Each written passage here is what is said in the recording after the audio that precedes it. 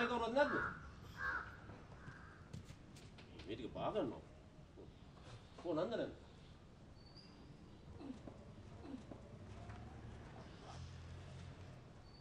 ඔව් මෙන්න දැන් මේ දැන් සම්ප්‍රාප්ත වුණා. අපිට පෙනෙනවා සූකිරි සීයා සමග ආච්චි ත්‍රිවිධයෙන් ගොඩ බැස්සා.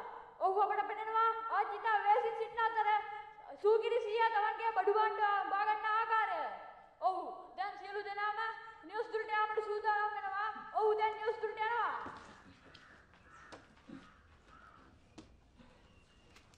අම්මේ දෙයියගේ මේ තමයි. ඔව් දැන් සනියන්න බින්දුවට වත් වෙනවා. ඔව් දැන් සූකිරි සීයා බුදු සරණයි කියලා පවසනවා. ඔව් දැන් ඉදිරියට එදියන ලෙන ලංකය.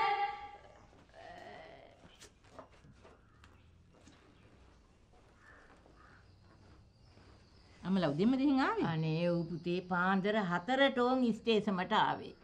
වරුවක් හිටගෙන ඉඳලා ඕන් කෝච්චිය ආවේ. තාත්තටත් මහන්සි ඇති. මේ අපේ නන්දගේ අම්මයි තාත්තයි.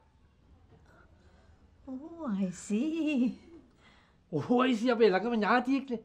ඒ යකා මලා නිදේ වැටිලා. හොරා මෙහෙම කුරුමානම අල්ලගෙන පස්සෙන් පස්සට යනකොට ලෙස්සලා කන්දෙන් පල්ලෙහාට රෝල් වෙලා ගිහින් ගල් දෙබොක්කාව මැද නිදට චබෝ. තාත්තේ යන් ඇතුළට. එන්නම යම් පුතේ. මේ බවලතා කවුද? මේ මිසිස් කැතරින් අපේ දුරින් නෑ වෙන කෙනෙක්. මට නම් එච්චර නිච්චයක් නෑ. මඩ කුඹුරේද? නෑ මිසිස් කැතරින් මේ ග්‍රෑන්ඩ් පාසල. අපි නම් ගමේ. ගමේ කිව්වේ? සූර්ය ගස්වැව.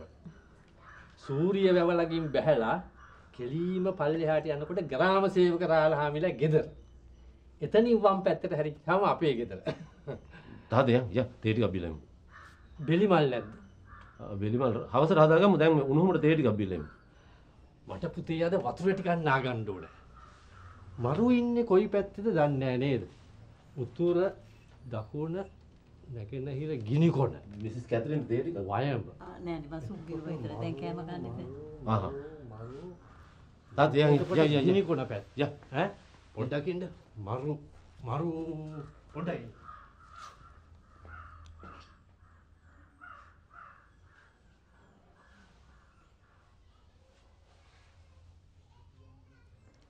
ඒ මිනිස්සු අවුරුද්දකට වතාවක් දෙකක් ඇවිල්ලා යනවා. ඉතින් අපිට මොකද? අපිට මොකෝ?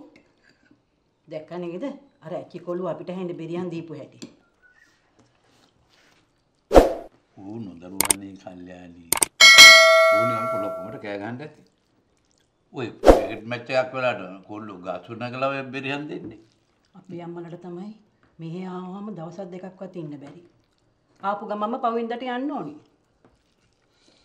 ඒ මනුස්සත් කැමතිනේ කණක් ඇහිලා නිවිහෙනෙන්නේ ඉන්න. මොකද කිව්වේ? කල්යාණී. අපේ ගෙදර මිනිස්සුන්ට ඇවිල්ලා ඉන්න පුළුවන් තැනක්. ඔන්න එක වෙලාවකට අභ්‍යන්තරයකට. එහෙම නැත්නම් ජාත්‍යන්තරයකට. ගම් වල ඉඳලා ඉන්න අම්මලාට තාත්තලාට වහගෙන ඉන්න බෑනේ. එහෙනම් ඒ ගෙවල මිනිස්සු ඇවිල්ලා මාස ගණන් ඉන්නේ. ඉතින් ඒ ගෙදර ඇත්තෝ. ඒ කියන්නේ ඒගොල්ලෝ හරි. ඒ ගෑනු හරි. කෝති මට කියන්න ඉඩ දෙන්නේ නැහනේ. හරි. මමත් හොඳට හැකන අරගෙන ඉන්නේ. අපි කළොත් මොන හරි වැරදි. ඒ ගෑනු හොඳයි. ඒ ගෑනු කරන ඔක්කොම හරි. අපි කරන ඒවා වැරදි. ඒකනේ ඔය කියන්නේ. මොකද නිසබ්දලා ඉන්නේ. ඕක තමයි කරන්න පුළුවන්කම. මොකක් හරි කිව්වම කට පියාගෙන බලාගෙන ඉන්නවා. ඒ මොකද? මේ කිරිමත් දහනේ පිල්ලියක්වත්ද? කේතු බුජ ගුරු සිකුරු.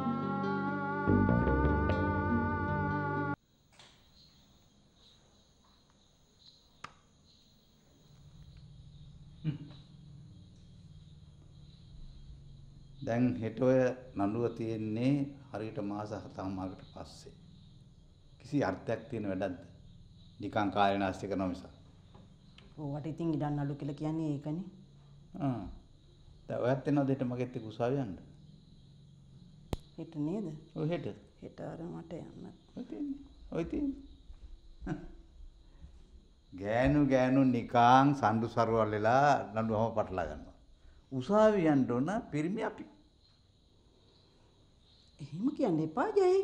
ඔය පුතෙක් හරි දුවෙක් හරි අරන් යන්නකෝ. ඔව් ඉන්නවා හරියට පොත්තු දුවලා යන්න. එකෙකුට විභාග ළඟයි. අනිකට රේඩියෝ උන. මහ එක ආගේ අතක් නැහැ. ඇයි ඔය ඔහොම කියන්නේ? ළමයි විභාගෙට පාඩම් කරන එකයි රස්සාවලට යන එකයි වැරද්දක්ද? කිසි වැරද්දක් නැහැ. කිසි වැරද්දක් නැහැ. මම උසාවි ගන්න රස්තිය අද වෙන්න ඕන කිසි වැරද්දක් නොකර. හරි. මමයිනේ වැරද්ද කළේ. සාධාරණයට වැටකොටු මායින් පෙන්වන්න ගිය එක තමයි මෙතන තියෙන වැරද්ද. අපෝයෝ. හරි සාධාරණ. අල්ලපුවත් දිනුත් අඩිභාගයක් විතර අල්ලලා වැටකොටු ගහපුවම මේක සාධාරණයි. සාධාරණ. දැන් තේරුම් ගියානේ. මම මෙච්චර වෙලාම විස්තර කරුවේ ඔය නීතියේ තියෙන උත්කෘෂ්ඨ භාවය. මම ඉතින් පොලිසියේ අවුරුදු 42ක්ලේ නීතිය අතැඹුලක්සේ. මේ කරන උදව්ව නම් අපේ ජීවිත කාලෙටම කවමදාකවත් අමතක වෙන්නේ නැහැ. මේ උපදේශ ටික නම් නෑ පිටස්තරයෙන් නම් මේක කවදාවත් ලැබෙයි කියලා හිතන්න එපා.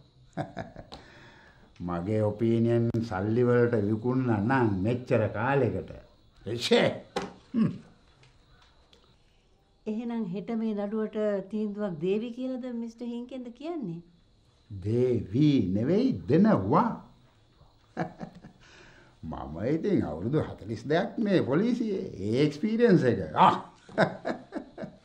ඔය ඉදන් නඩුද දික්කසාද නඩුද තනිස් නඩුද අරවද මේවද ඕ මයි ගෝඩ්. එතකොට අපිද මේක චූදිතයෝ? චූදිත most important thing is චූදිත. ඒක ඇවිල්ලා මේ චුද්ධාත්වෙන් නිපන් වචනයක්. දැන් යම් කිසි විරුද්ධත්වයක් ප්‍රකාශ කරන්නා තමයි ප්ලෙන්ටිෆ්. ඒ කියන්නේ චෝදක. දැන් අපි ඔය මේ දෝෂාරෝපණය කරනවා කියලා කියන්නේ ඒ වචනෙට ටිකක් කිට්ටුයි. මේක චූදිත. එතකොට ජූදක? නෑ. චූදිත. ජූදක කියන්නේ බමුණෙක්. එතකොට අපිත් නගින්න ඕනේද විත්ති කූඩුවට? නෑ. විත්ති කූඩුව ඒගොල්ලොන්ට. අපිට තියෙන්නේ පැමිණිලි කූඩුව. ඕකේ. එහෙමනම් මත් දැන් ගෙදර යන්න ඕනේ. එහෙමනම් කෑම පොඩ්ඩක් එහෙම කාලා නෑ. දන්නවනේ ඉතින් මගේ කෑම ඩයබටික්ස්ද කොලෙස්ටරෝල්ද ප්‍රෙෂර්ද ඔය සකල දේවල්ම සලකලා එපාය. මගේ කෑම වේලා හදාගන්න. ගෙදර ඒ සේරම ලෑස්ති. ඕකේ. good night. good night.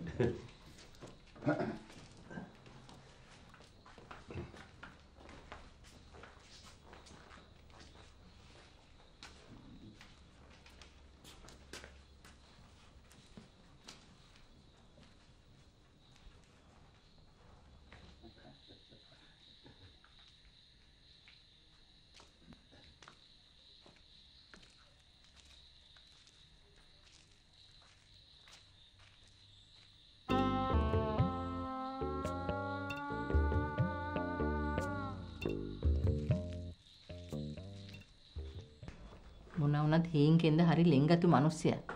දැක්කනේ දුන්න උපදේශ. වෙන කවුද ඔයගේ උපදේශයක් දෙන්නේ? අනේ මන්ද හෙට උසාවියේදී හරස් ප්‍රශ්න අහනකොට ඔවා මතක් වෙයිද කියලා.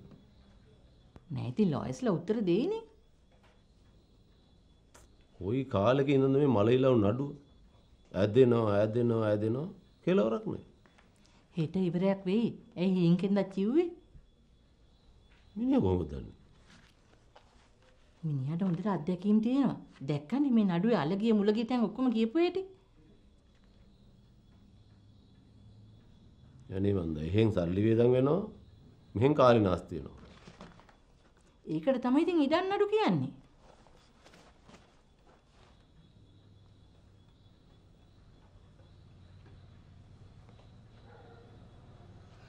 දැන් තේරෙනවනේ ජයේ මම ඇරෙන්න මේ වගේ ඔපිනියන් දෙන්න වෙන කවුරුත් නැහැ කියලා. thank you.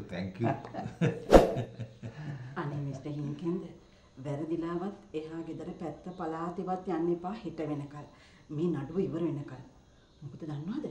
ඔය හොර කල්ලිය මිස්ටර් හින්කෙන්දගේ උපදෙස් ගනිමි. පිස්සුද? මම එහෙමත් යනවා. දැන් අපි කතා කරමින් හිටියේ චෝදනා වර්ග තුනක් තියෙනවා. පළවෙනිම right accusation. ඒ කියන්නේ තාත්වික චෝදනා. දෙක wrong accusation. ඒ කියන්නේ අතාත්වික චෝදනා. තුන්වෙනි එක තමයි මේ අපෝහක. ඒක තේරෙන භාෂාවෙන් කියනවා නම් dialectical accusation. කියන්නේ අපෝහක චෝදනා. හරි. දැන් ඉතින් ඔය අපේ නඩුව අයිති වෙන්නේ ඕකෙන් කොයි කොටසටද? ඒක ඉතින් හොයලා බලන්න ඕනේ. දැන් හෙට නඩුවට ගියාම මිස්ටර් ජයවර්ධන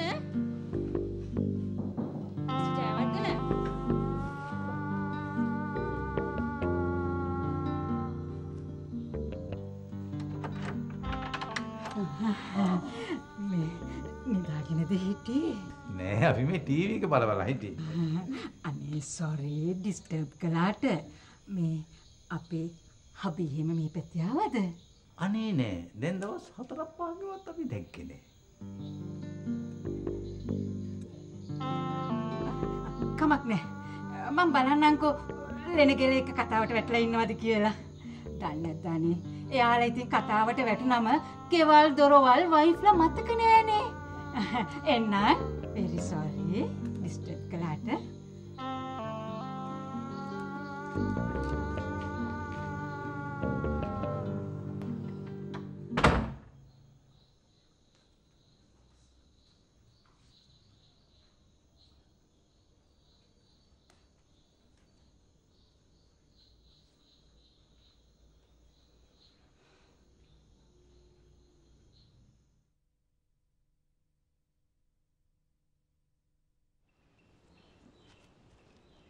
අනේ මහත්තේලා යන ගමන් බිමන් සාර්ථක වෙන්න ඕන. මහත්තේලාගේ ගමන් බිමන් වගේම සොර සතුරන්ගෙනුත් ආරස්සාම වේවා. ඉතින් මේ අහිංසකයටත් කීයක් හරි ලැබෙන්න. ආන්දරම මුලිච්චි උනේ හිඟන්නේ විනාසයි. අපි පොඩ්ඩක් මග ඇරින් ඉඳලා යමු. ඒකේ එන්නේ රස්සාව. අපි ඔන්න යන්. ඔයාට විකාරද? නඩුව පරද්ද ගන්න දෝනි. ඇයි? ඒ කියන්නේ ඔක්කොම මුලිච්චි වුණාම මුළු දවසම විනාසයි. යන්නේන ගමනක් බිමනක් වුණත් විනාසයි. නඩුවටත් පාදාවක්. නඩුකාරුන්නාසේ දන්නවද අපිට හංගන්නේ කම්මුණා කියලා? කට.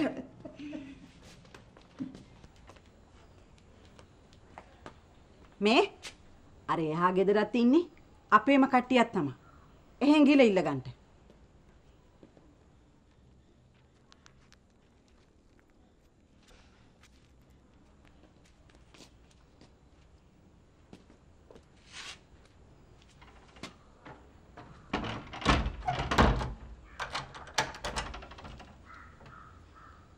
ගියා නේද? අර හොඳ වැඩේ. ඔක්කොම ගත්තනේ අපි යමු. යන්.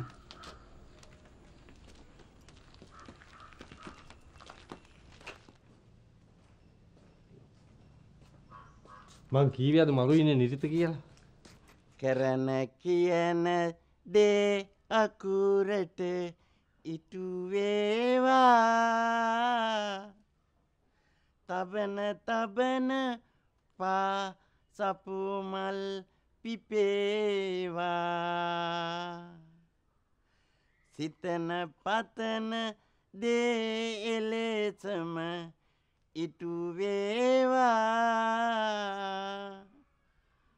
මහත්තයාගේ නම මොකද්ද දන්නේ? ඉලංගකෝන්. ඉලංගකෝන් මැතිඳුට ජය ලැබේවා. මොකද කරන්න දන්නේ? ජය ලැබේවා කියලා පැතුවනේ ඉන්න කීයක් කර දීලා යන්න ආරෙ. අර එහා ගෙදරට යවන්න. එහා ගෙදරට ගියේ නැද්ද? ගියාට වැඩක් නෑ මහත්තයෝ ගියාටත් ණයයි. කවි දෙකක්ම කියලා රුපියල් 10යි දුන්නේ. ඔන්න රුපියල් 20 දීලා පිටත් කරන්න.